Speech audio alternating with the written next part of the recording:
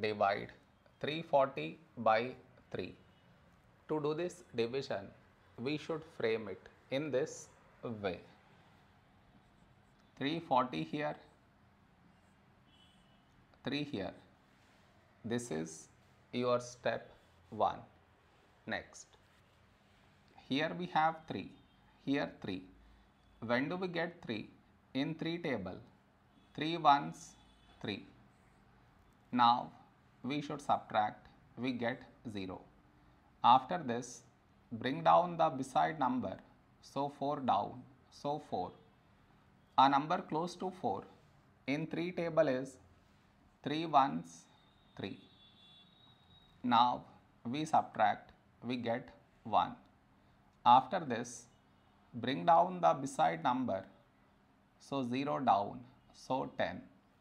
A number close to 10 in 3 table is 3 3s 9.